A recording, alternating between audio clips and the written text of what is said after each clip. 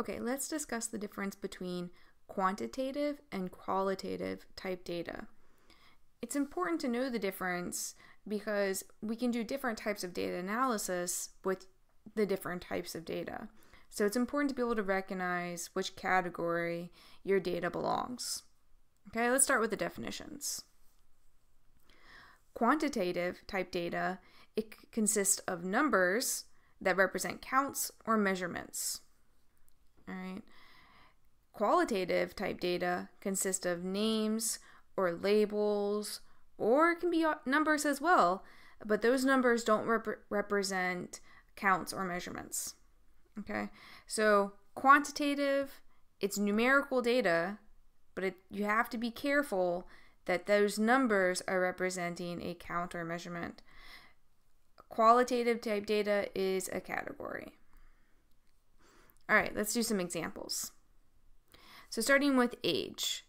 If I were to go and collect data on age, I would ask people how old they are, and they would tell me a bunch of numbers like they're 21 years old, they're 35, they're 52. Those numbers, that's numerical type data, that is quantitative type data. Quantitative type data. Next, we have gender. Gender, if I were to go out and ask people what their gender is, I would receive answers like male, female. Depending on the poll, they might give the option of other. All right, so we have 3 choices there. These are different categories. Categories means that you have qualitative type data.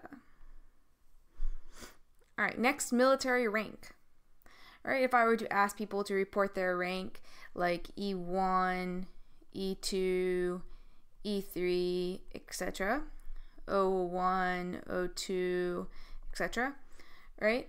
What I'm doing is I'm asking them to report their ranks so that I can compare ranks between the different services. And what I'm seeing here is, I do have a number. There's that 1, 2, 3, right?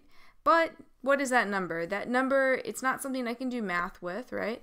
It is a number that represents the category, right? So this is categorical type data. Once again, qualitative type data. All right, lastly, we have zip code. So if I were to go out and ask people what their zip code is, they would report back to me some sort of 5-digit numbers. I'm just making up some numbers here. So some 5-digit numbers that represent their zip code, right? And you say, oh, number, sure, yeah, that's quantitative type data. That's a quantity, that's a number, right? But you'd be wrong because remember, this number is not a number that you can do math with, right?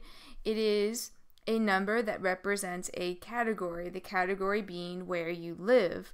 So this number is, once again, qualitative type data.